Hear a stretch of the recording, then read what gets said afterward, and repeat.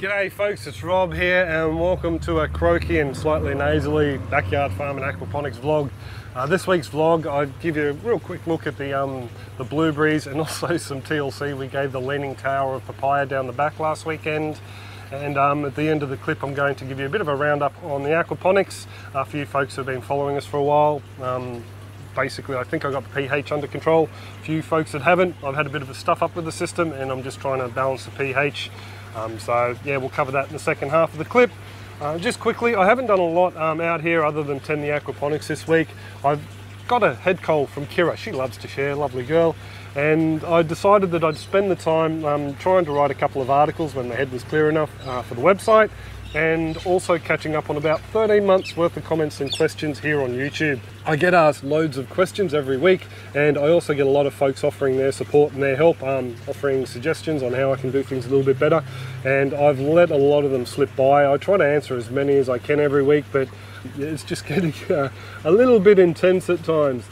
I do really love the new YouTube feature where I can heart your post. It's basically letting me know that I have read your post, so I'll be doing that a lot more often because I do tend to read all the comments as they come through at the end of the day, or every second day at least. I just don't get enough time to sit down and answer all the comments. Just another thing quickly for you folks out there who have been leaving your emails and phone numbers, no, I can't help you design your aquaponic system in Saudi Arabia. Thank you for the offer of the plane tickets, but it always seems to be Saudi Arabia too for some reason.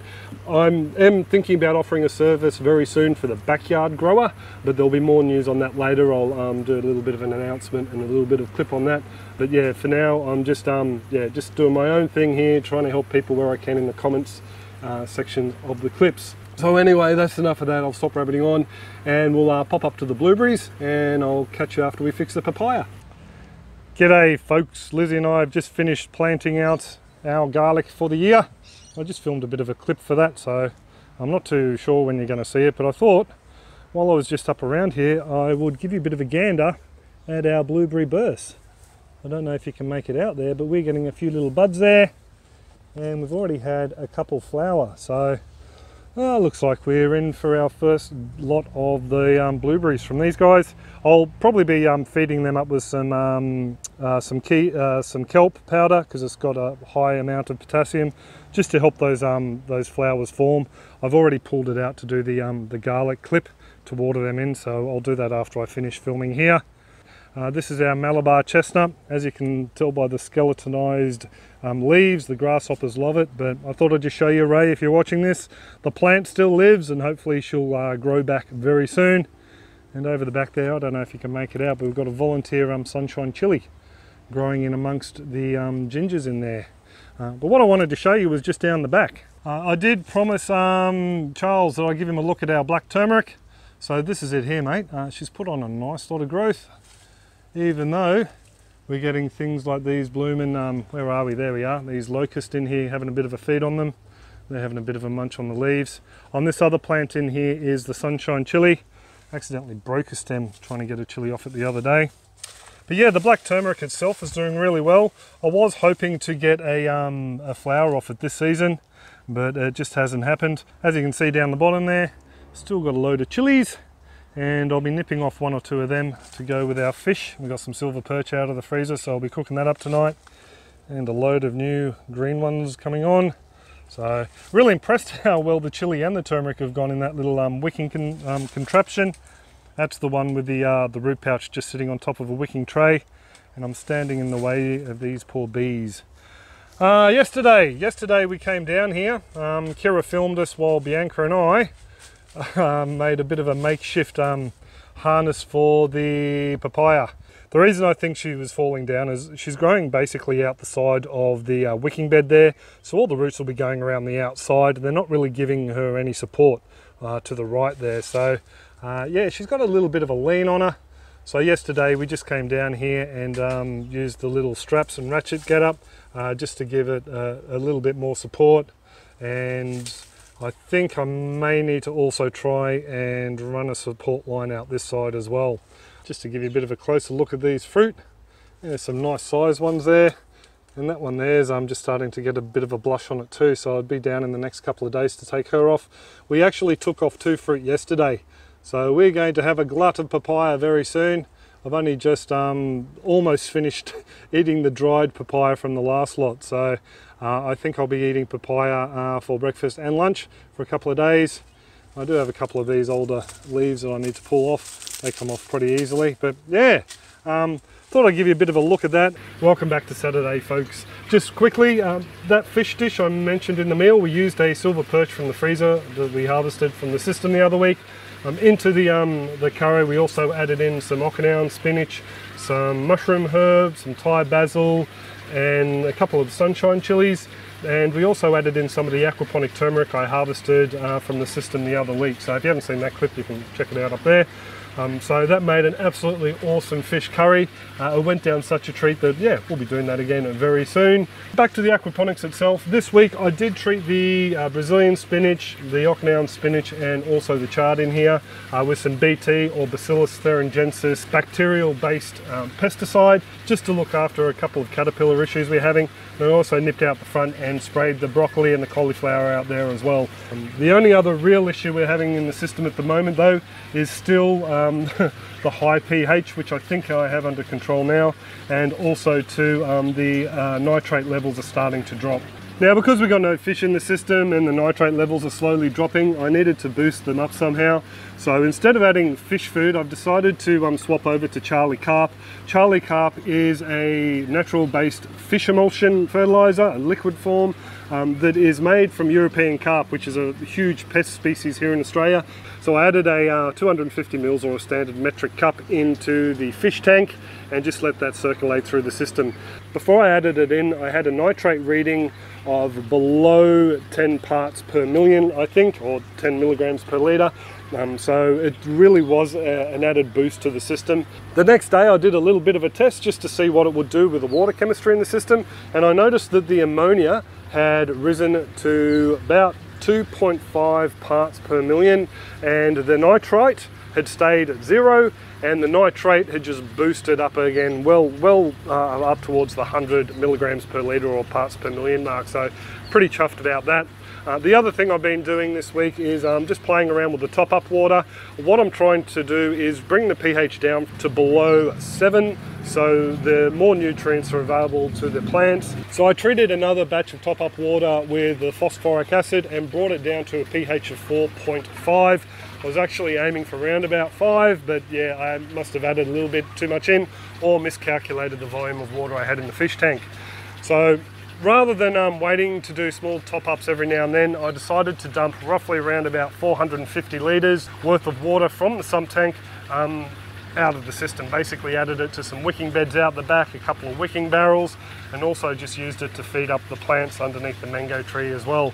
So I replaced roughly the 450 litres with the top-up water of a very low pH, and I'm happy to say that I now have a pH in the system at 6.8, which is the sweet spot, or the high end of the sweet spot where I like it. I prefer it between 6.3 and 6.8. So a little bit early before I started filming, I took some more water samples and tested the ammonia, nitrite and nitrate again. So we'll pop over now and we'll just see if there's any ammonia present and if the nitrite spiked at all. Just before I show you the levels, people have asked me about my funky API chart. I lost my chart, so I've had to go online and copy photos, and I've put them together, and I actually found this really neat handy ammonia one that has a little bit of a softer gradient there. So that's why it's a little bit different to everyone else's, and I've also laminated it. So even if it does get wet, we should be all hunky-dory. So the nitrate test I did the other day had it a little bit darker than that. I think it was above 80 parts per million, but obviously because I'm not feeding the system every day, it is coming down a bit. So I'd probably call that round about 40 parts per million. Next we'll do the nitrite. So when I saw the high ammonia the other day, I was a little bit concerned I may have killed off the bacteria. And yeah, but by the look of it, the nitrite is all still being processed into nitrate. There's not even a trace amount in there, so I'm pretty happy with that. And the ammonia is now down, I would say, easily below 0.5 parts per million, around about maybe the 0.25 parts per million, but that's fine. You will always find a little bit of ammonia in your system. This one's just going to roll everywhere as well. You'll always find a little bit of ammonia in your system because the bacteria can't process it as fast, as the bacteria can process the nitrite. So that's just something I picked up from someone a while back. There's a net. Yeah, so all in all, I'm pretty happy with the way things are going. This nitrate I will be testing every second day, and once I see it come down to around about the 10 parts per million, I will be adding in another metric cup of the Charlie Carp just to boost the level. Yeah, so I'm pretty happy with those readings there. The pH, we'll give you a bit of a quick look at that, and we are sitting at 6.8. So I'm pretty chuffed with that. Fish wise, we will be getting mum's fish and looking after them, and we might be getting 10 or so extra just to keep the system ticking over. But yeah, I'm not planning on bringing it up to full stocking capacity anytime soon. One of the reasons is I want to rework a lot of this pipe work. The 90mm storm drain has to come out. If I'm only going to have one fish tank, I won't have the water velocity to keep the solids moving into the radial flow filter. So I think these filters might have to be retired. I know Paul Van reworked them a few times before I had them, and now I've whacked a whopping great big hole in there that's going to be very hard to cap. So I might retire these guys and use some other ones that I've picked up.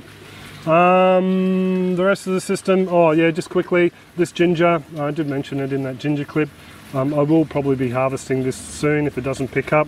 Those papayas we harvested at the start of the clip, I forgot to mention before, they're sitting up on the bench, and one looks ready to go today.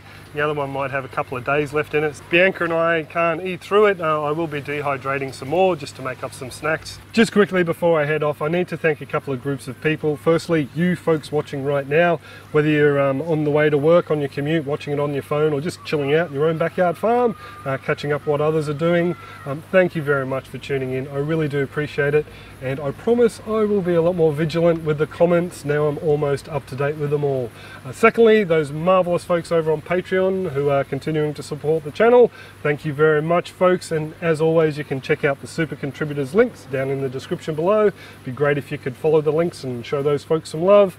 Lastly, before I go, I do need to spruik my own online endeavours. I do have an online store where you can buy Uniseals and also the Venturis for your aquaponics and root pouches as well. So suss them out if you're in the market. There'll be a link below and a little link at the end here as well to our store main page. Also, the marvellous folks over on Aqua Gardening, their affiliate link is down there as well on our store page on the website too. And I do have the Amazon influencers page or store or whatever you want to call it. There I've got things like Uniseals and root pouches, testing equipment, veggie pods as well, all sorts of stuff. So check that out if you're in the States and you tend to shop on Amazon. So I will pretty much leave it there. I do hope you've enjoyed the clip and that your own gardens and aquaponics are booming, and I will catch you next time. Cheers all and have a top one. Lizzie!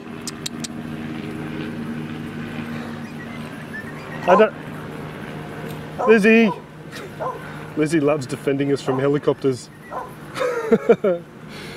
Just quickly.